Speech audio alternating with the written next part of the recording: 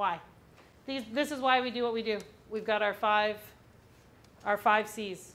We're trying to build confident, competent, contributing, character-driven, connected young people so that they in turn become that as adults. Youth-friendly communities and youth-friendly champions build these in as building blocks. They run their programs and their services through, even if it's a real quick checklist, to see if they're meeting some of those outcomes, to keep the young people engaged in what they're doing. Okay? Perfect. How many of you have heard of the 7 developmental needs? How many of you use the 7 developmental needs when you're doing programming, scheduling, developing things, having discussions with young people or other organizations? Believe it or not, every one of you in the room probably knows the 7 developmental needs, and you probably use them when you're negotiating and you're talking to people and you're doing your thing. Do you know why? Because they're grounded in research, but for those people who do this for a living, it's inherent. It's just something that you do because you do it and you understand. So not only do we understand that they're sensation-seeking, non-planners, lack of judgment, lack of decision-making capabilities, we're building in the 5 outcomes. We also have to think of these developmental needs, right? We want these outcomes. We have to meet the needs to get to the outcomes. Okay?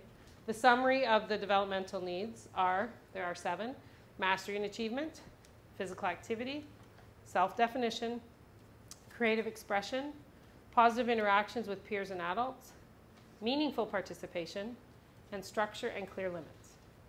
Again, 7 very easy to understand terms, very easy to understand, almost explain themselves when you say the words. Physical activity is, what is physical activity? Sorry, say that again? Being physically active, right?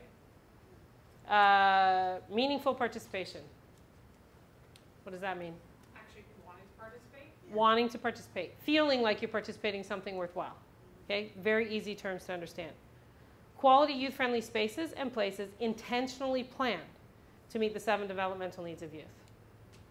So not only are they looking for these outcomes, but they're saying, we got to meet these needs, and these are the 7 needs.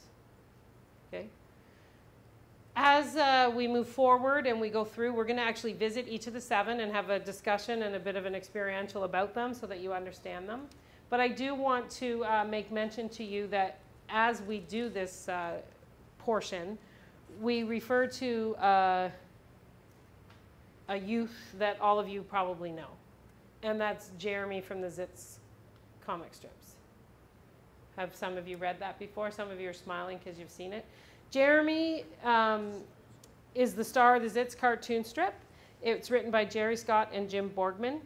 Any parent who has kids will definitely understand the Zits cartoon because he's the epitome of a teenager. He goes through all of the needs, and we use him. And we just want to take the time to mention Jerry and Jim because they make the process of understanding youth a little bit easier in a comical, cartoonic approach. And you can use the Zits cartoons when you're working with youth to show them what's going on and stuff.